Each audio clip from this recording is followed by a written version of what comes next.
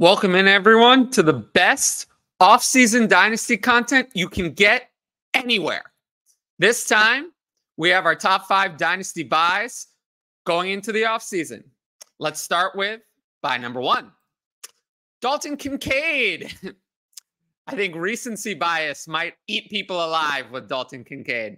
Essentially, we're talking about a player who had a season in 3 phases. Phase 1. Before Dawson Knox got hurt, he had 3.4 catches, 23.6 yards per game. Then Dawson Knox got hurt. Kincaid erupted. 6.5 catches, 59.3 yards per game. Then Knox returned, and Kincaid fell to 2.5 receptions and 28.8 yards per game, and a lower snap share than he did when Knox was out.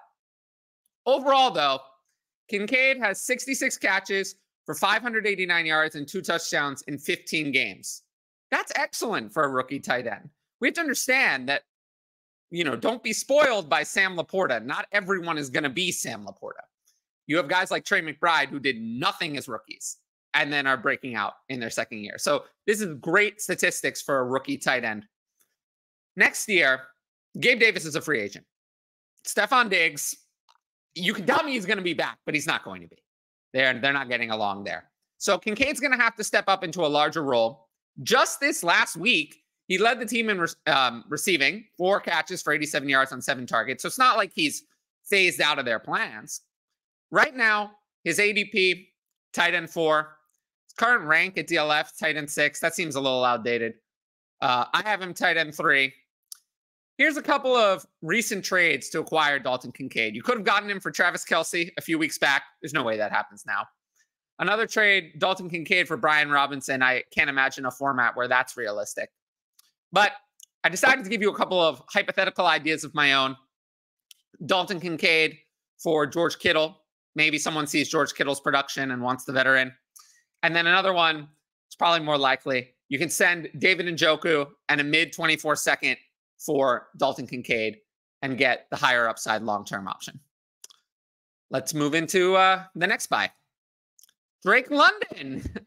Now, Drake London, I think, has been frustrating for people because they expected a massive breakout. But despite the perception, London's actually been better this year than he was last year. He has 4.3 catches per game compared to 4.2 and 57.6 yards a game compared to 50.9. Now, that is not a massive improvement.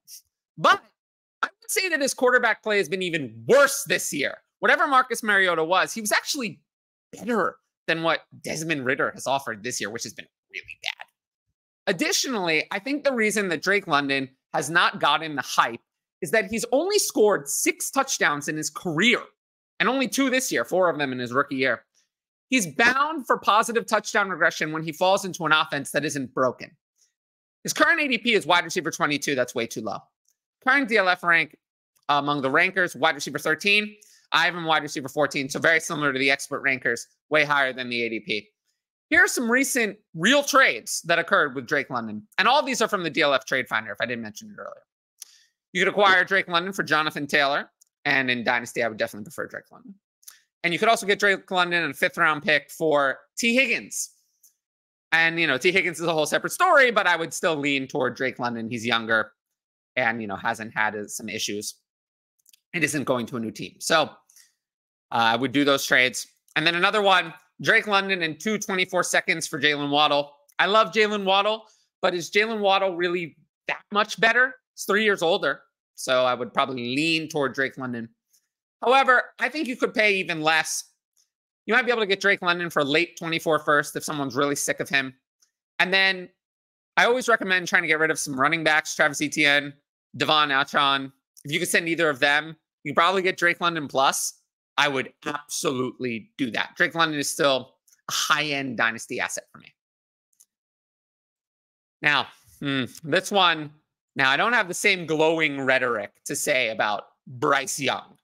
I feel like people have mostly quit on him. Despite being the top overall pick, his rookie year has just been so bad that he's fallen off the radar. 59.6% completion, 12 touchdowns, 17 interceptions, 6.0 yards per attempt. Oh, wait a minute. I'm hearing, oops, I accidentally read Trevor Lawrence's 2021 stats instead of Bryce Young's stats from this year. Now, I'm not saying that Bryce Young is going to be Trevor Lawrence, but it's fair to say that their rookie seasons are somewhat similar. Young, 59.7% completion, almost identical to Lawrence. 11 touchdowns to 10 interceptions, a better ratio there, but only 5.5 yards per attempt, so worse in that metric. They're comparable. They're comparable seasons. They're not that different. It's very similar. Broken team, broken coaching staff as rookies. And Trevor Lawrence held his value at like a late second-round startup pick in Superflex. Bryce Young's value feels like it's in the 5th or the 6th round, and that's just way too low. Now, I don't believe that you can like go to DLF and look at the rank or the ADP, because I don't think that represents his value.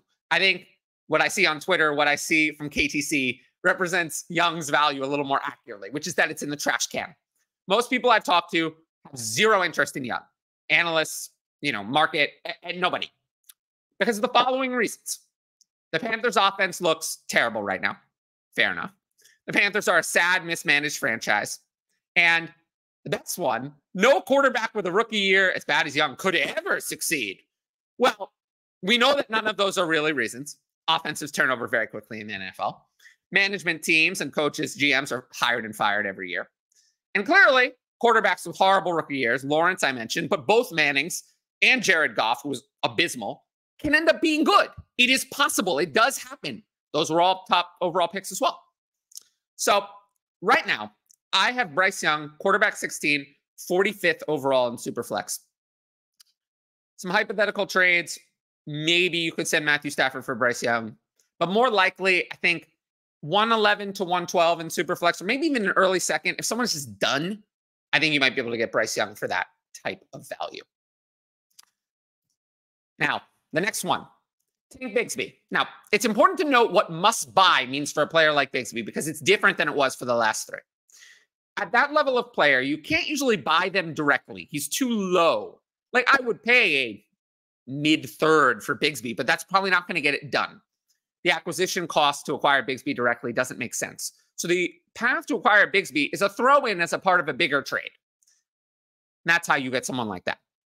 It's important to note, when discussing Bigsby's value, that he hasn't done much in 2023. 47 carries, 116 yards, and 2 touchdowns, and 1 catch for 6 yards, fumbled twice. Last week, he finally won the backup job. Didn't impress with 10 carries for 32 yards, but at least he was out there. Finally passed up Dearness Johnson. Again, Bigsby has 3rd-round draft capital. You don't take players in the 3rd round if you don't expect to use them. So the Jaguars at least expected them to be their backup running back. He had a solid college career at Auburn. He had 25 rushing touchdowns, 2,903 rushing yards, and 62 catches for 448 yards in 3 college seasons. That's actually really good for a college running back. Plus, he saw playing time in all 3 years and was an early declare. Therefore, he's still a young running back. He only turns 23 in August, so he's not old. Based on Bigsby's ADP and rank, he's a player I want to acquire. Current ADP, running back 49. Current DLF rank, running back 44. I have him running back 41, so a little bit high. So again, try to get him as a throw-in on a bigger trade. Now, last one. This is kind of cheating, but I wanted to remind you of this because I think this is actually the biggest buy in all of Dynasty right now, and it's 2025 first-round picks. Of course, you can always buy and sell players in Dynasty, but while you're making trades for those players, accumulating 2025 first is a good idea. This year is one of those years where the current class is considered to be very strong, and we don't hear a lot of, oh, I'm looking forward to the next year's class. I'm not hearing a lot of that this year. I'm not saying that the 2025 class will be amazing or that it'll even compare to the 2024 class, not necessarily. But there are good players in the first round in every class. There just are. There are first-round offensive players taken in every NFL draft. There will be first-round players taken in the 2025 draft. It happens every time. They will not be an exception. So if I can trade an early second in 2024 for a first in 2025, I'm doing that every single time. The upside of the first is just far, far higher. You don't know how teams are going to do in 2024. You could think it's a late first and then it ends up being an early first. So I'm always doing moves like that. I'm always acquiring first-round picks, even an extra year out, because they're always valuable every single time. And I would especially look to do that on the clock of your rookie drafts. But I just want to throw that out there because a lot of people are not thinking about 2025 firsts. Now, if you like the video, make sure to like, comment, and subscribe. I've gotten overwhelming support on these Dynasty videos. And I want to thank everyone for that because it means a lot to me that people are willing to take their time and come and watch the videos on this channel. Of course, if you want to sign up for the Patreon at patreon.com/fantasyadvice, it's the best way to support me and the channel. You can click on the link at the top right corner of the video, or which I can never seem to point to, but I always try my best. And it's also in the comments and in the show description. Patrons get to ask advanced questions for the YouTube channel, and I'll read them whether they're fantasy related or not. So this week, or this time, we only have one question, so I'll get to it, and then I'll get us out of here. So our question, I thought this was good because I am a Giants fan, for anyone who doesn't know. You're in full control of the Giants. What steps do you take in the offseason to correct this team to move towards a contender? Well, unfortunately, the Giants are probably stuck with the Daniel Jones contract. Unless they somehow get in like the top 3, which is a remote possibility, but they'd have to lose and get a lot of help. They're probably not going to have access to a quarterback that, probably even Jaden Daniels is not going to make it to that. So unfortunately, what I do for the Giants is I focus on trying to acquire a wide receiver with that first pick. Hopefully Marvin Harrison Jr., probably he won't be there. So Malik Neighbors will be top of my list because that's what they don't have. They do not have a number 1. Jalen Hyatt is a good 3, a Z receiver. Wan'Dale Robinson, a good second weapon, a slot receiver, but they don't have a number 1 wide receiver. So Malik Neighbors would fix that problem. And then, I would have to probably look at moving on from some of those more expensive veterans. I'd probably cut Darren Waller, just let Daniel Bellinger be a cheaper option at tight end, not re-sign Saquon Barkley. It's just tough. They kind of went all in this year, whatever you want to call it, didn't work out. So next year is going to be a weird year, and then they'll probably have to move on from Daniel Jones and get a new quarterback for 2025. So those would be the steps that I would take. Once again, if you liked this video, like, comment, and subscribe. Let me know what you think of my buys in the comment. If you disagree, let me know. If you agree, tell me. If you have recent trades involving those players, post them, or any players, and I'll give you my thoughts. But until next time, I want to thank everyone for watching, and I will see you all later. Peace out.